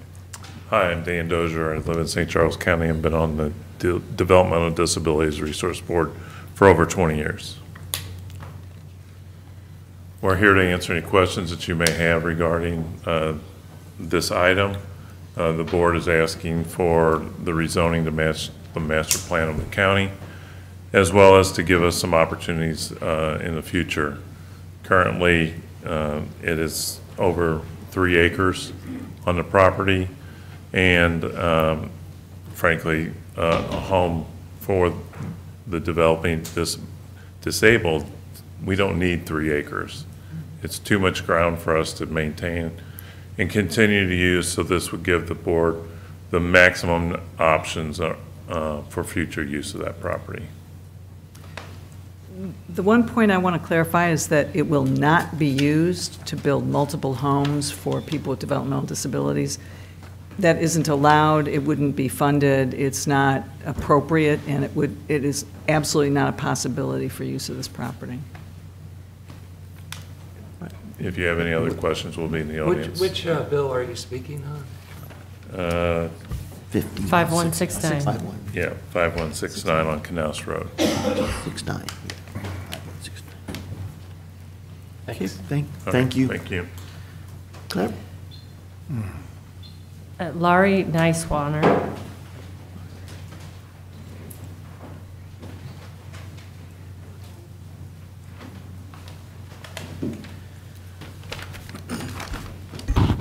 Okay.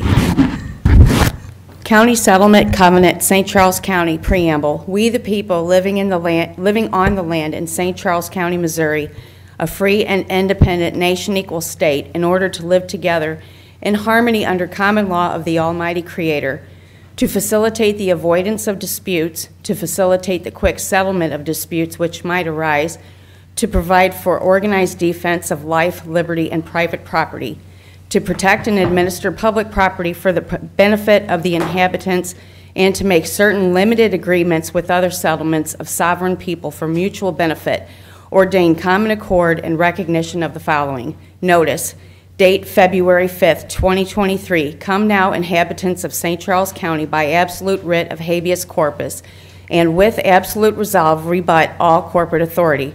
County Settlement Covenant in St. Charles County, Original Assembly and Library of Records on date February 5th, 2023. Gives this county settlement announcement. St. Charles County Settlement Covenant, and in harmony with all 114 counties we find, and in all 50 states we find. Article 1, by Almighty God granting us freedom. By unanimous decree, the local peoples in local peaceable lawful assembly and settlement covenant in Missouri, a free and independent nation equal state, a member with other free and independent states, also known as Republic for the United States of America, set forth the following affirmations. Section 1, local people and family of man and woman centered in Almighty God live on local land and use wayland and people jurisdiction and grace affirmed by the authority of the unanimous Declaration of Independence, circa 1776, and Bill of Rights articles, the 1st, 5th, 7th, 9th, 10th, and 11th, circa 1787 through 1791, 2010, and beyond the reach of predator others, and also living in friendships and in peace. Treaties circa 1789 through 1791 and beyond the reach of predator others, and also affirmed by Article 5 of the Judicial Powers, Sections 4, 6, 8, 17, circa 1820 Missouri Constitution, and the Covenant of Missouri, a free and independent nation equal state, circa 2021. This entire document may be viewed at the St. Charles County Records Librarian or by email at info@missouridejour.org or by mail at 2464 Taylor Road, Suite 112, Wildwood, Missouri 63040. There are 13 pages total to this document. Notice to agents is notice to principals. Notice to principals is notice to agents. Thank you, ma'am. Arnie Dienoff. Mr. Dienoff. I'm with you.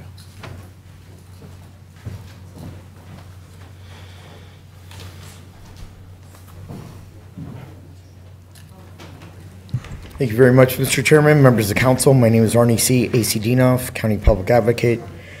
I would like to request the option of filing an online public comment card similar to the City of Dardenne Prairie or the City of Wentzville, which Mr. Swanson is very familiar with. It gives people an extra option to file online with your chief of staff and your county council staff member. I'm in opposition to reducing citizen public hearings from 2 meetings to 1 public hearing for traffic regulations. Let's keep Bill 5160 like it is currently and allow for 2 public hearings. I ask you charge no fee to the Missouri Department of Natural Resources in Bill number 5173 for a trail license between Missouri Bluffs Park and the Katy Trail State Park.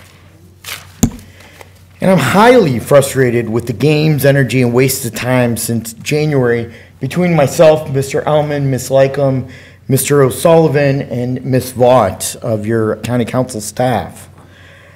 Since December, with my opposition to the hundreds of thousands of dollars for lobbying services in the 2023 budget. And my fellow county residents are also upset with you, your political games, and withholding valuable county information. People watch the meetings and email or text me after the meetings for several days. I appeared and testified at the March 27th County Council meeting, and I requested previous, since January, emailed legislative updates from Mike Gibbons, former senator and great friend of Mr. Ellman here, Tom Dempsey, former St. Charles County senator. Hundreds of thousands of dollars are going for these fees, lodging, travel, and meals at our expense. Mr. O'Sullivan, you earn a salary of $175,000, benefits, lifetime pension. I expect more from you. On March 30th, 2023, you sent me a letter. And I quote, "If my understanding is incorrect, you are invited to provide additional clarification," end quote. Very simple request, Mr. O'Sullivan. Again, you're not looking at me. You're looking down at the ground. I now am once again renewing my Chapter 610 request for all legislative updates for Mike Gibbons or Gibbons Workman LLC, Tom Dempsey, lobbyist or First Capital advisors. Past weekly updates, Mr. O'Sullivan. Past weekly updates, not future updates, Mr. O'Sullivan and county staff. Mr. O'Sullivan, Mr. Ellman, Ms. Lycum, Ms. Vaught, why do we continue to play these games? All of you sitting on this dais get the weekly legislative updates from two of your very $100,000 lobbyists, and I expect to receive the same. Thank you, Mr. Chairman. Thank you, sir. James Hurst. Mr. Hurst.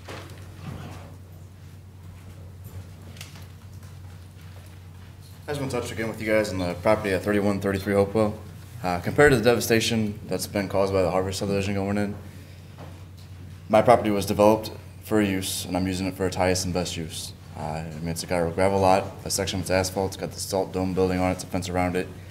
It's zoned ag, so what I'm trying to do there is well within the ag regulations and the ordinance and everything else. Yeah, that's pretty much it, but I'm trying to use it for the best and highest use I bought it for, so thank you. Thank you, sir. Anyone else? I don't have any more speaker cards, but you may want to check. I feel like. Is there anyone else that would like to speak on any particular topic? Okay. All right, seeing none, we move on to the consent agenda. Is there any items to be removed from the consent agenda? We have a little report. Oh, oral report from the county executive. I am sorry. Okay, thank you. Okay. Now we move on to the consent agenda. Are there any items to be removed from the consent agenda? Motion to approve. Second. Okay, all those in favor say aye. Aye. Opposed? Consent agenda has been approved. Next up is bills for final passage, beginning with bill number 5160. Bill number 5160, an ordinance amending section 310.010 procedures for traffic regulations and establishing emergency road regulation powers, ordinances of St. Charles County, Missouri. Okay, are there any questions or comments on this particular bill? Mr. Swanson. Thank you, sir. I did have an opportunity to speak with staff after my last concerns. Everything's been addressed. Mr. Lyons did a good job explaining what's going on and what's going to happen. I have no concerns at this time. Okay, thank you. Anyone else? Seeing none, please call the roll. An ordinance amending section 310.010 procedures for traffic regulations and establishing emergency road regulation powers, ordinances of St. Charles County, Missouri. Councilmember Swanson? Yes, ma'am. Councilmember Brazel? Councilmember Elam? Yes. Councilmember Hollander? Yes. Councilmember Hammond? Yes. Councilmember Schneider? Councilmember Baker? Yes. Mr. Brazel's here. Bill number 5161, an ordinance approving agreement with the Missouri Highways and Transportation Commission for improvements needed to reduce congestion on I-70 by constructing a north outer road extension and relocation of ramps from Route 94 to Zumbel Road. Questions or comments on Bill 5161? Seeing none, please call the roll. An ordinance approving agreement with the Missouri Highways and Transportation Commission for improvements needed to reduce congestion on I-70 by constructing a north outer road extension and relocation of ramps from Route 94 to Zumbel Road. Councilmember Brazel? Yes. Councilmember Elam? Yes. Councilmember Hollander? Yes. Councilmember Hammond? Yes. Councilmember Schneider? Councilmember Baker? Yes. Councilmember Swanson? Yes, ma'am. Bill number 5161 passes. The last bill for final passage is Bill 5162. Bill number 5162, an ordinance authorizing the county executive to accept from the Office of Workforce Development of the Department of Higher Education and Workforce Development $20,000 of Workforce Innovation and Opportunity Act discretionary funds available to the St. Charles County Department of Workforce Development in order to provide training to at least 10 eligible adult and/or dislocated workers. Questions, comments on Bill 5162? What exactly is this? Who's doing this? Anybody? Someone. Well, it doesn't matter. Yes. That's all right. I won't be supporting this because every time we get money from the federal government on teaching employees to train, it's some kind of woke program, so I won't support it. Are there any questions for this? Any questions? Are there any questions? No questions? Okay. Any other comments for this particular bill? Seeing none, please call the roll. An ordinance authorizing the county executive to accept from the Office of Workforce Development of the Department of Higher Education and Workforce Development $20,000 of Workforce Innovation and Opportunity Act discretionary funds available to the St. Charles County Department of Workforce Development in order to provide training to at least 10 eligible adult and/or dislocated workers. Councilmember Elam? Yes. Councilmember Hollander? Yes. Councilmember Hammond? Yes. Councilmember Schneider? Councilmember Baker? Yes. Councilmember Swanson? Councilmember Brazel? No. Okay. Bill number 5162 passes. Next up are bills for introduction, beginning with Bill 5166. Bill number 5166, requested by Michael Hurlbert, sponsored by Joe Brazel, an ordinance amending ordinance number 05-198, granting conditional use permit number 655 for a nursery to Luter Prairie Farms LLC property owner. Questions or comments on this particular bill? Mr. Bass, go ahead. Yeah, on this particular bill, this gentleman has been running his business for almost 20 years, and it is zoned agricultural, which nurseries are agricultural. And I did speak to Mr. Kelly multiple times, and I don't know if he's still here, but and Robert talked to him as well. And to me, if you're a prairie restoration or nursery, they're growing plants, and they're growing their plants, from what I understand, for green roofs, for vegetated roofing, for that kind of thing. It's still a nursery, so I don't really understand the opposition in that regard. And I do also know that all the neighbors, I've talked to the other neighbors, and they do say that the Ringel family always takes care of the road and does a good job with that. And so therefore, people are very appreciative of that, so I do support this. Okay. Any other questions or comments on Bill 5166?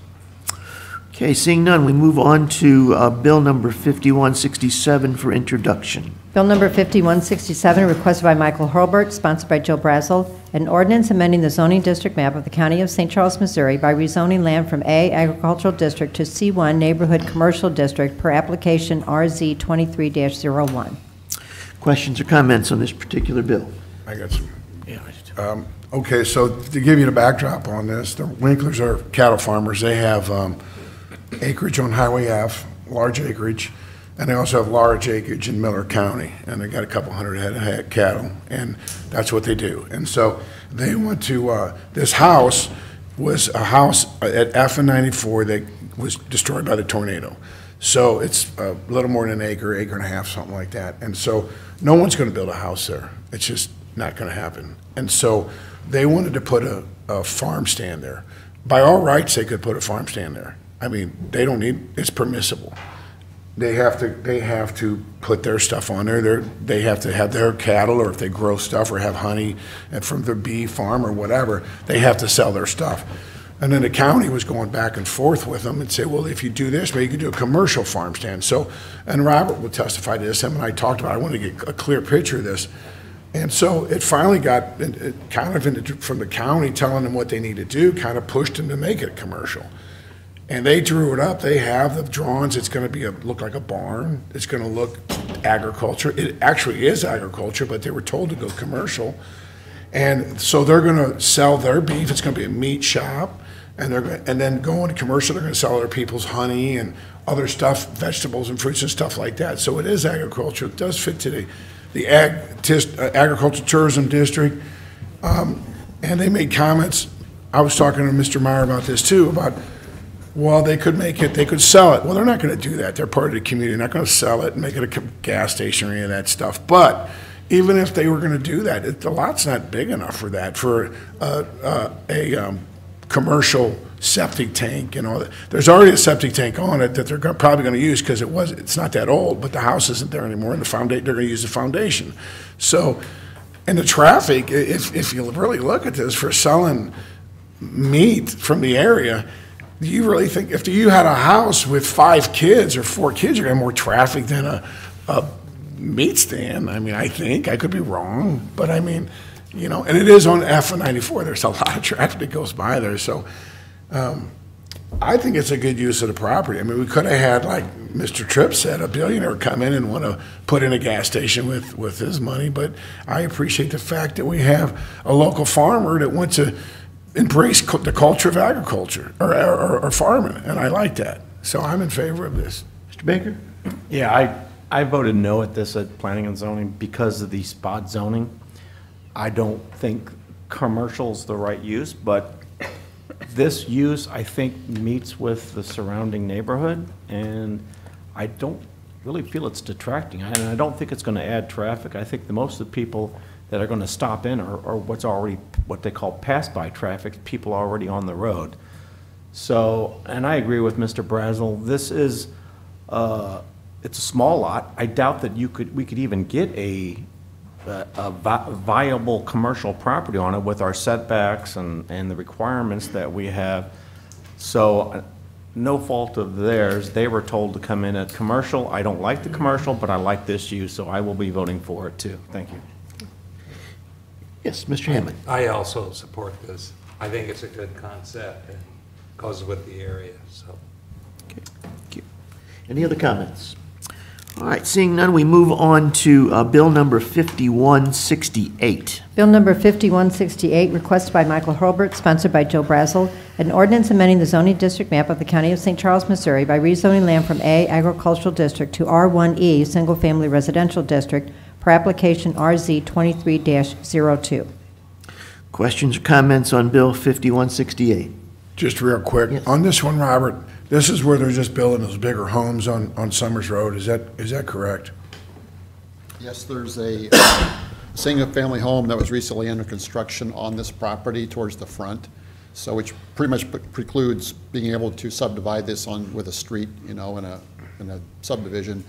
I'm told that the property owners at least stated that should this be approved, they would like to trade some land or deed some land towards the back of this lot to a neighbor, and that would allow them to do this. But they're already building the house. Yeah, the house. Those big houses on, yeah. Yeah, there's a photo of a house under construction that's in your packet. Okay, yeah. I mean, they're already started doing it, so I mean, I think it's good. They're nice, beautiful homes, right? Yeah. I mean, so, okay. Yeah, on the other side of Summers Road, you've got two schools. You've got an elementary school and a high school there.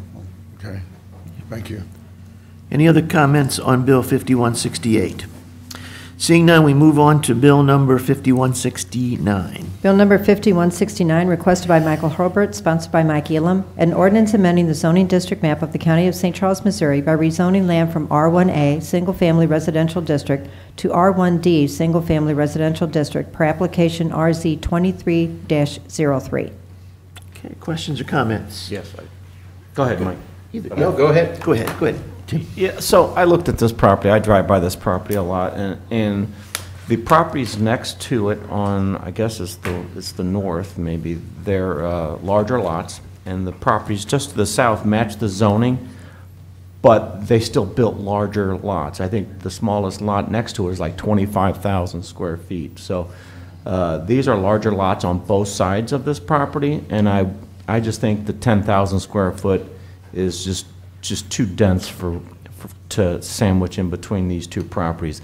I think if they had a viable plan from the home buyer showing us what they want to do with this particular zoning, it would be easy to understand, but without having anything, I just can't support this.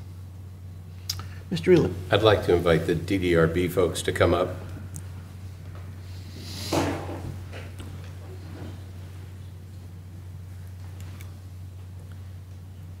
So Peg, you addressed it a little bit when the gentleman's comments about building group homes. And a number of people from their subdivision reached out to me, and that was the number one concern that I heard is these guys are going to build all these group homes there, all this emergency equipment, everything's going to show up. So I called you guys to ask, hey, what's the plan for this? And can you just express to everybody why those group homes are not going to be allowed and are not a possibility to be built there? Sure. There are rules against density as it relates to group homes for people with developmental disabilities. I mean, philosophically, it's not appropriate, but it also, those homes and the staffing of those homes are funded through the state to provide the services needed in those homes, and the state will simply not fund services in homes that are in dense areas like that. So there can only be one home on that property that would house people with developmental disabilities, unless it was privately funded, and that's not a reasonable solution. That's too expensive. So to Mr. Baker's question, why 10,000 square feet? Well, I think that was in the county plan, as well as that's how it is in the neighborhoods around there. So there's nothing, obviously, that would require it to be 10,000 feet, but that was what was recommended in the county Master plan. Master plan. So the area that Mr. Baker's talking about that backs up to this particular Right. property is a cul-de-sac that's in the adjoining neighborhood. And Right. those lots that are in the cul-de-sac are larger, but when you look at the rest of the neighborhood, the rest of the neighborhood lots don't seem to be 25,000 square foot. How big are the lots for the majority of that subdivision that's back behind there? Are they in that 10 to 15,000 square foot range? Yeah, I believe Addison Park has a 10,000 square foot zoning. It's the way the main drag looks, Right. but I was just curious. It is zone 10,000, but I think Yeah. the lots are a little bit larger than that. That's correct. County executive, please. Are the larger lots, the larger neighboring lots, are they in the county or are they in the cities? County, I believe. Yeah. And this is, it is zoned the same, it's just that they built larger lots. I understand, but the zoning is the same zoning that they have. I get So it. it is in line with the surrounding area, so you're not asking for zoning that is different than the other area that surrounds it, with the exception of the two properties that are on the corner. The gentleman who's on the corner, I believe from what you told me, the Circle Drive that he has, half of his Circle Drive. Hi, how are you folks? Half of their Circle Drive is actually on your property. And if I understand from the pictures that I've seen, you have a garden that is actually on DDRB's property as well. So am I to understand that if you do this rezoning, is there anything that you're planning to do different than what you currently have? Is he going to keep his Circle Drive and keep his garden and all of that? Right now, we're only asking for it to be rezoned. The board really hasn't had an opportunity to determine what we're going to do with that property. But rezoning it would give it the best use for the taxpayers' dollars. And we know that they would like to request some opportunity to retain their driveway. We granted them a temporary easement several years ago when Canals Road was widened, so that they could get in and out of their driveway safely. Okay, thank you. Mr. Hammond? you No, have- I don't you have a any quick- comments. Anyone else? I appreciate that. I would ask Mr. Meyer if he could.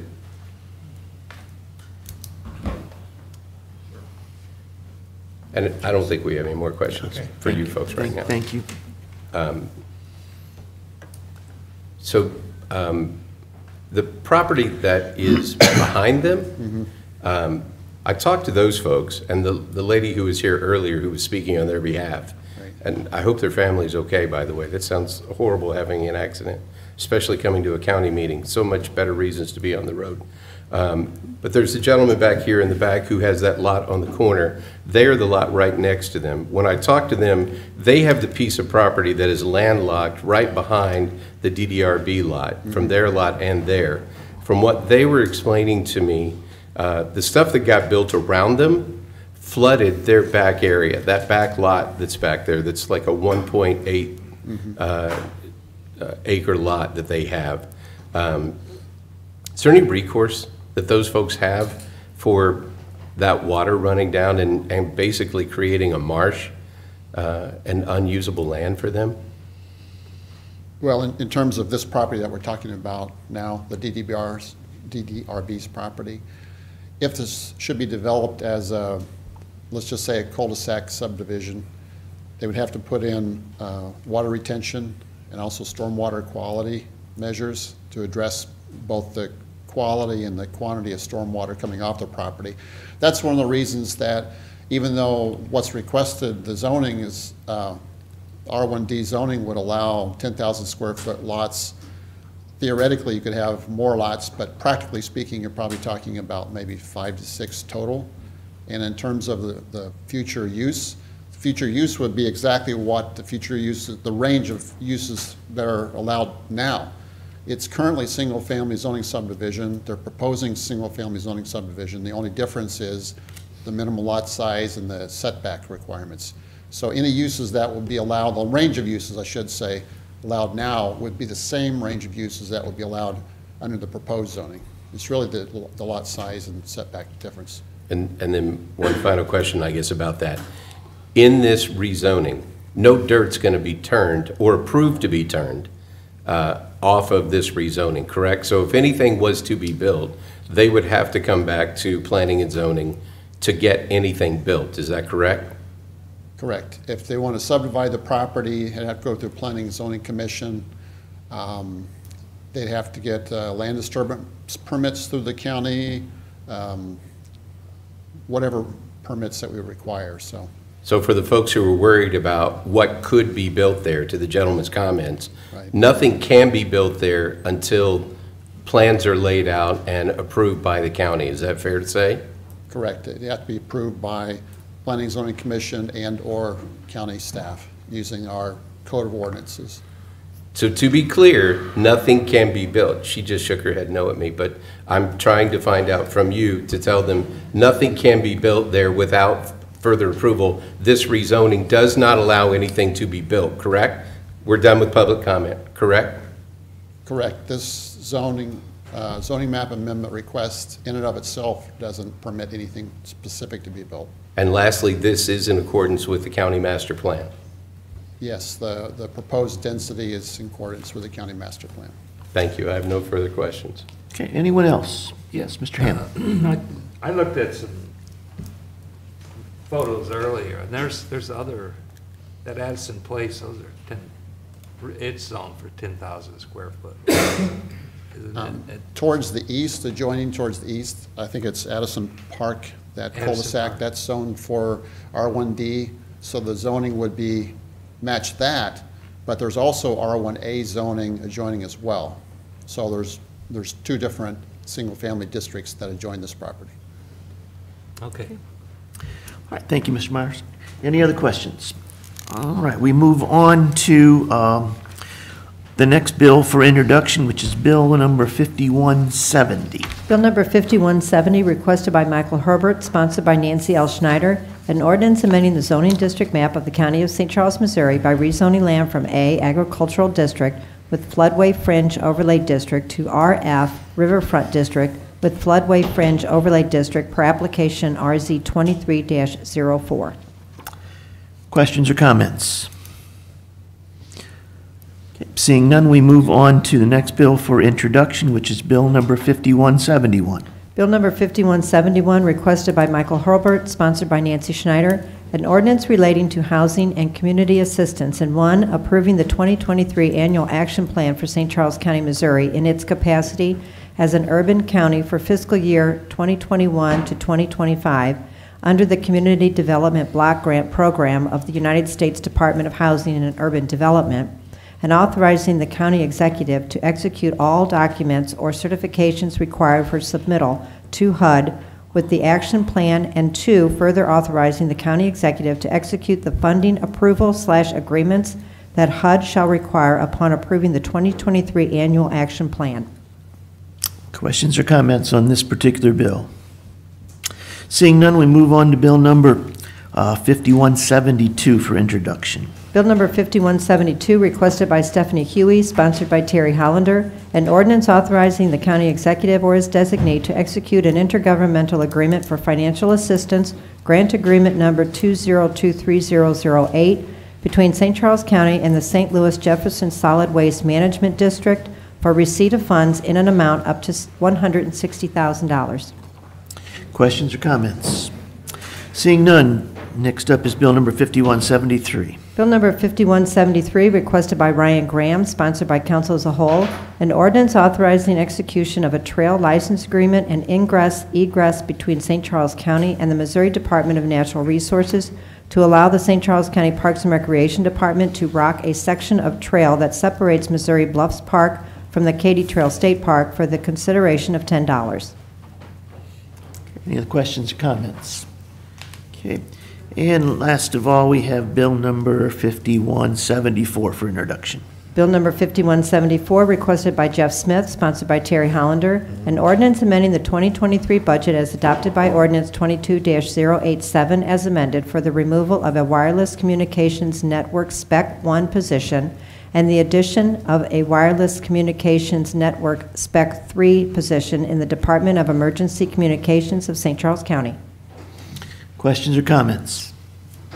Seeing none, that ends bills for introduction. We have no tabled bills, so we will open it up for announcements and miscellaneous. Anyone have anything? Okay, I will entertain a motion to adjourn. So moved. Second. All right. We are adjourned. Thank you, folks.